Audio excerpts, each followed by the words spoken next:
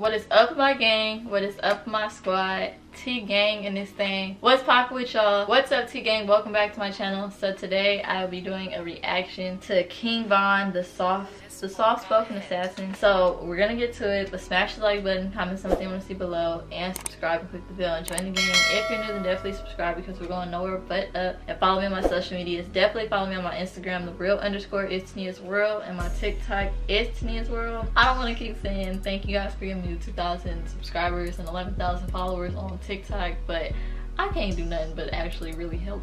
Actually say thank y'all for helping me get there, because without y'all I wouldn't be there. But I'm stop. I won't say no more. We're gonna get to it.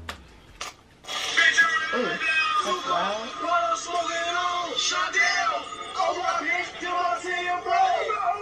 Back to that breaking news live from Chopper to a mass shooting. At least 6 people shot. This all happening at 65th and King Drive in Parkway Gardens. The age ranges of those people ranging from 14 to 23 years old. Hey, one man don't come here, please don't. His name is Davon Bennett, aka King Von.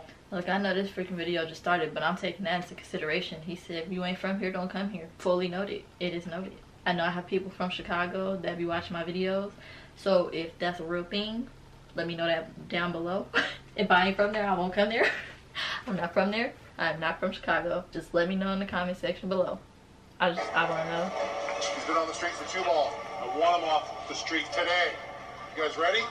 Ready for this. Alright, so probably the person that I get the most requests to do a video on, and the rapper I've been rocking with for a while now, is King Von. No doubt the most demonic figure that's come out of Chicago since the drill music wave in the 2010s. Fans are really enamored with his storytelling and music videos, but for the life of me, I don't know how King Von is a free man. I mean, bless him, all blessings to him. He's somehow been able to 2C slide and dodge every single case that's been thrown at him since he was 15. And while his partner Rondo was toting a bazooka on the gram, King Von was on Twitter arguing with a mortal enemy over how many bodies they each got. And this was trolling the fuck out of the police, right? They couldn't stand it. See, in Chicago, only 20% of murders ever get proven, 80% go unsolved. 20 years for the murders, plus the gun husband law, that's 21 years. So that's 41 years just for the murder. I got 2 attempted murders. And you beat all those charges. You were acquitted. Yep, I don't play. Now, we're gonna get into all this, but before we do, let me show you my song of the day. This is Mark Battles. Let's go. Okay, dude. Mark Battles probably left you a request to freaking react to his stuff. I ain't freaking say I want to react to his stuff. And this story, we gotta go to Chicago, more specifically the Parkway Gardens in the South Side, but you probably know it as O-Block. Now, not only is this the home of Chief Keef and King Von, it's also the home of the former First Lady, Michelle Obama, who, when she looks back at her experience, says it was never as bad as it is now. The area has always been a huge war between two. Okay, no offense, but she a lot older. Unless the part she lived in, because I done heard some stories from way back. But I'm not exactly sure what year she was born. It probably did get a lot worse. I don't doubt it. I want to know what part she's from and what year she was born, because I don't see Chicago not being that bad until, like, you know what, I take that back, because it's a lot of killings that be going on in Chicago. And I'm not from Chicago, so I'm not sure. It could be a lot more than what everybody in the world know. Like, part of me feel like that's true, and then part of me is like, I don't know. I don't know about that one. And the GDs. And this war has been going back since at least the 90s. But back then, there was more structure, it was organized, and it was mostly a battle over drug trade. The BDs controlled a massive 16-story housing complex just 2 minutes away from O-Block, posting snipers on the roof to protect their drug dealers. Lookouts were equipped with night vision goggles, and the entire organization was pulling in $300,000 a day for damn near 15 years. The BDs were run like a corporation. Money was laundered through investments into apartment buildings, a record label called MOB, a car wash, and a nightclub in Atlanta. But the leadership was taken out in 2004 with a massive police raid. Their headquarters was permanently closed and eventually demolished. 50 people were charged. Whole leadership gone. All the BDs migrated to O Block and created alliances with the sets around the area to go against their rival gang, the GDs. Now the GDs, which stands for Gangster Disciples, also had their leadership taken down. And now neither of the two gangs have any structure anymore coming from the top to the bottom. It's basically just kids running around with a profound hatred for each other, trying to blow each other's heads off. And this shit escalated even further in the 2010s with Chief Keef and the rise of drill music. Chief Keef, Rondo, Lil Reese, Lil Durk, and most of the people who saw success during the height of the drill scene were all black disciples. The Gangster Disciples had very little representation in mainstream music. The most notable figures were FBG Duck, Lil J, Lil Jojo. So the fact that Chief Keef and O Block were able to control the airwaves and the popular sound made it so they could put super disrespectful lyrics towards the Gangster Disciples in their songs, and it would become mainstream. The best example is Tuka.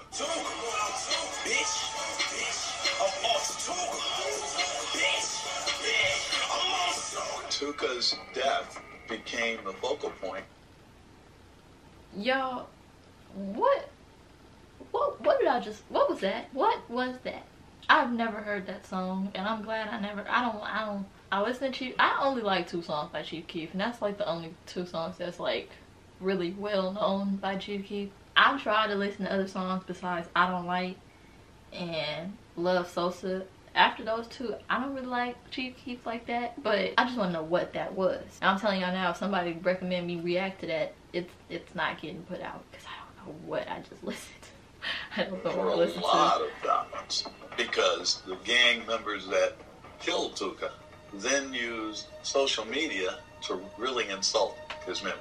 In this case, you have this young man actually in his coffin, right, and this image has also been defiled. See, Tuka was a deceased 15-year-old boy that Chief Keef and Durk would constantly mock in their songs. And the lyric became so popular, you had rappers like Lil Pump who had nothing to do with the situation. He's from Miami. You had Young M.A. who's from New York, and even NLE Choppa who's from Memphis. They would use Tuka in their songs or in everyday life without even knowing what it meant. Now, you recently said some shit about Lil Pump. Did he use the smoking Tuka line? To this day, he probably think that everything all groovy. But no, when I see you, I'm gonna slap you. Young M.A. said it in her verse, and then she apologized for it. And that's all I wanted. See, the hatred between the GDs and the BDs ran so deep. The feud was so strong. You even got King Von on video teaching a little kid how to shoot a water gun while saying F Tuka. Fuck Tuka. Shoot him in his head. Boom. Fuck Tuka. Say it. Now the death of this kid, Tuka, spawned something that was never before seen. A 17-year-old female assassin named Jakira, who created a social media account dedicated... I thought it was Jakira. Is it Jakira or Jakira? I just told my brother last night, I was like, I like King Von, but if I had a daughter, I think I would name her Jakira. If it's Jakira, it's gonna, if I had a daughter and I named her the same name, it's gonna be pronounced Jakira, because I like that name. That's a really cute name for a girl.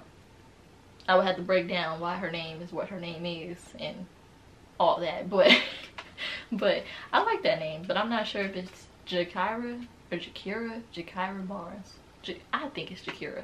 I don't care. And his death. She was known to her rivals as somebody who was willing to shoot first, ask questions later. It's all over the internet. Jakira was on social media bragging about the shootings that she had done.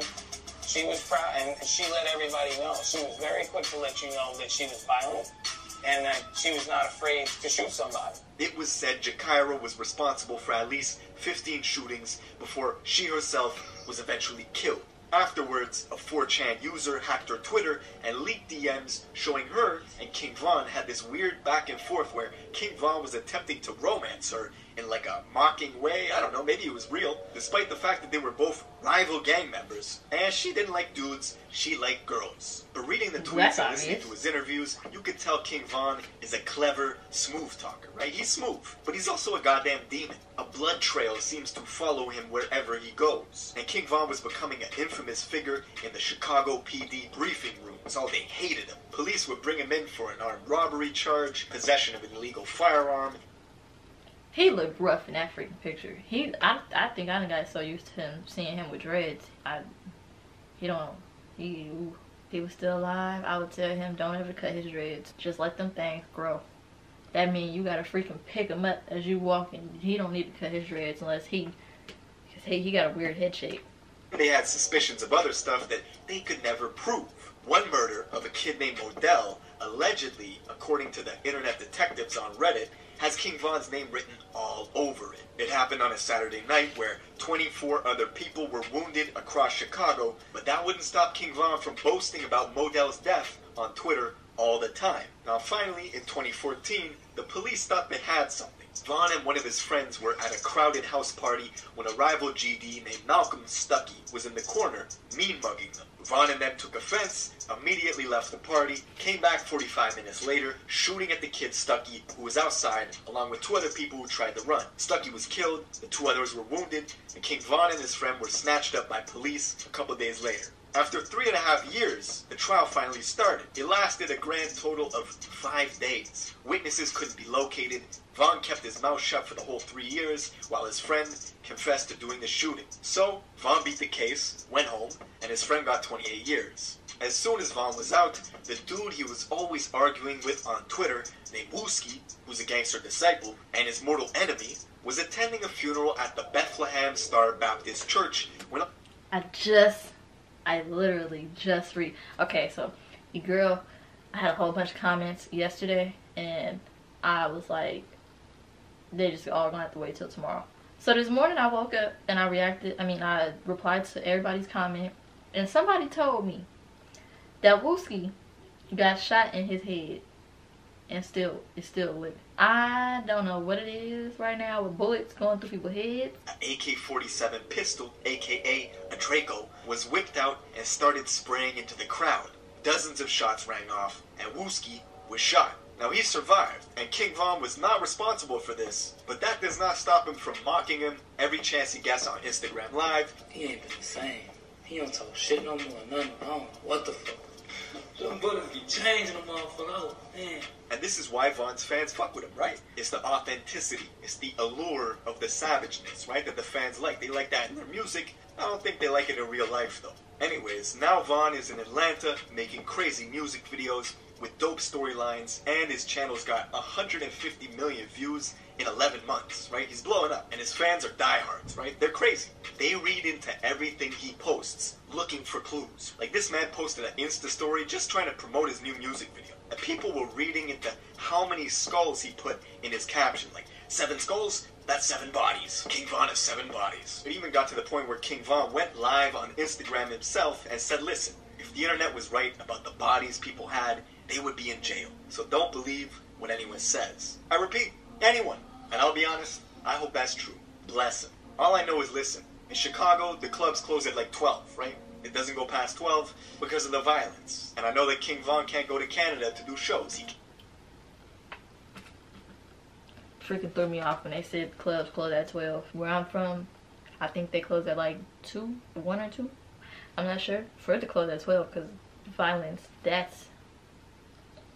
Then what time does the club open if they close at 12? They gotta open at like 8 or 9, man. He can't go to overseas to do shows. So it's a blessing and a curse, right? Because of his history, King Von creates this allure and this personality that people want to rock with his music, but also fucks up his business opportunities because he can't leave the country. That's pretty much it for this video. Let me know what you guys think in the comments below. Who do you want me to cover next? Make sure you subscribe. Dude, do you... Ooh. King Von is better than me. That, like, what if his music blows up so big overseas and he can't go up there to tour? Because I'm starting to realize a lot of rappers, before they famous, before they known, they be having some crazy stories from their past. So it's like, maybe he knew he had a talent with music. He didn't think like it would blow up to where he would be known throughout the whole world. Dang. That's messed up. You can't go to Canada or overseas. I know I'd be mad if I was overseas. I'd be like, he can't come here, so I have to go there. Oh, that means if you like a die-hard King Von fan, that means if you overseas, you gotta come to the United States to see him on tour. But smash the like button, comment something you want to see below, and subscribe and click the bell and join the gang. If you're new, then definitely subscribe because we're going nowhere but up.